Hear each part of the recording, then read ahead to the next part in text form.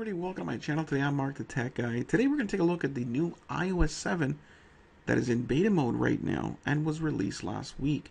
So I've been test driving this now for about a week, and there are some major changes that have been made, and this is probably the biggest change since they started making the iPhone. So let's take a look at some of the changes. So right off the hop, you can see right at the top there for your signal bars, now they are circles. I don't know if I like that. That's, whatever.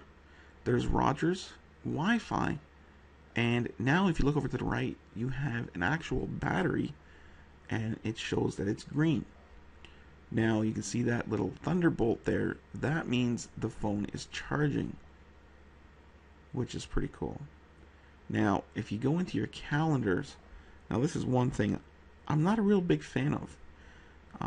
In previous ones, the previous one is better than this one, and it seems like they've gone a step back with this calendar app.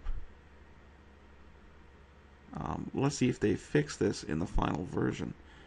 June, you can go back as far as you want, or as far in the future as you want.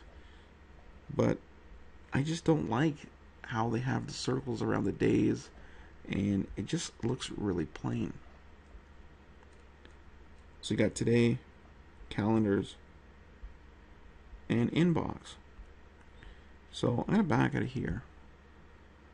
And now if you go into your photos, which I'm not going to go because I have a lot of photos, it will categorize them now when the date they were taken, and it'll put them all together. Also in the places they were taken, and they'll be in groups, which is pretty cool as well. Now if you open up the camera app, you're going to see there's the video, there's photo, square, which is more for like posting pictures on Instagram or stuff like that, pano, which is panoramic. So a cool feature that there's a rumor that this is going to be released when the final version is done. You will be able to record video and pinch to zoom while recording a video. That will be very cool. And let's see if that does come out in the final version.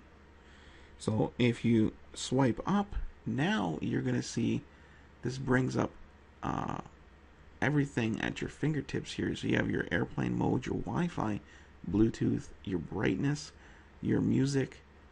AirDrop for everyone is you can drop files to anybody in your contacts list. So now you can send files to anybody in your contacts.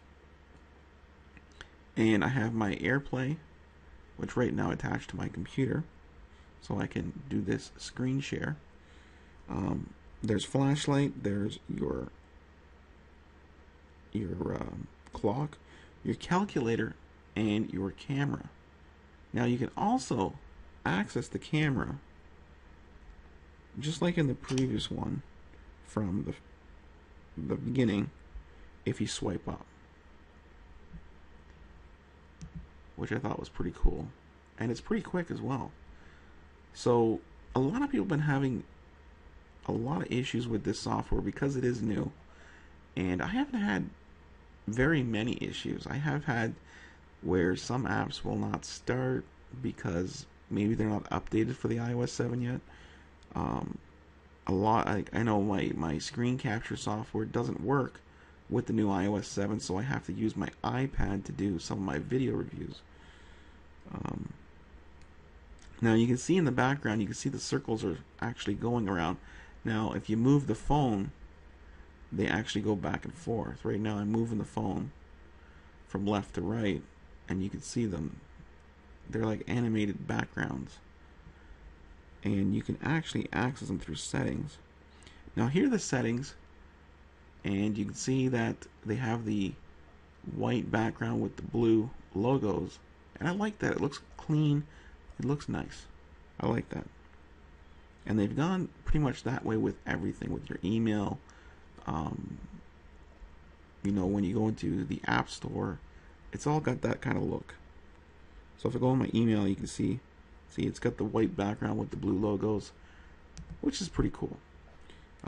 You go into the App Store, and it's got the same thing along the bottom. So I do like that. Game Center has made a lot of changes. Now you can see they have circles.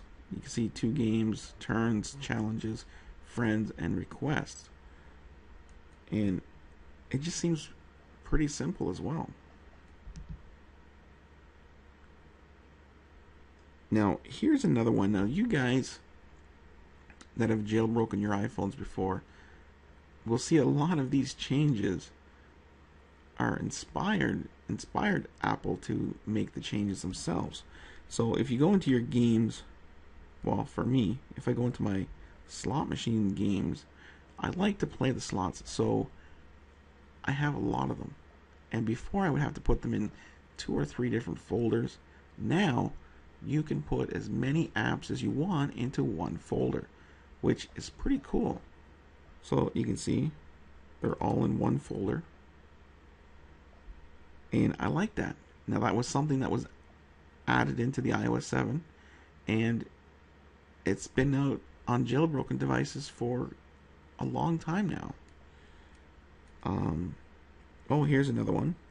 You swipe down, and you got your calendars and all, and then missed, so you can get out of that. If you double tap to cancel, so now when you want to cancel your applications from running in the background, all you have to do is swipe up, and you can see they just fly away. Now I like that better than the way you had to click on the arrow, because I would always keep clicking, and then eventually I would miss it, and it would go and open the app. So I thought that was pretty cool.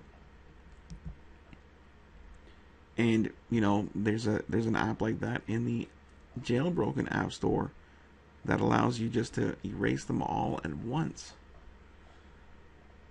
So that's it. That's a first look at the iOS 7. Now, people have been having issues where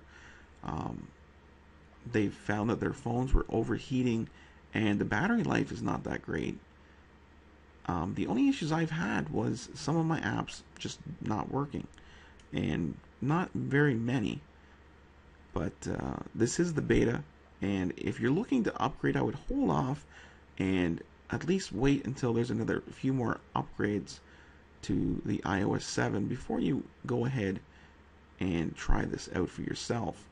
I'm thinking of seriously switching back because there's a lot of things that I want to be able to do with my phone that I can't now because I have upgraded. So guys, thanks for watching the first video of the first look at the iOS 7. Let me know in the comment section down below if you guys are going to upgrade to this or you're going to wait till September to get this. So guys, thanks for watching, and I will see you guys in the next video.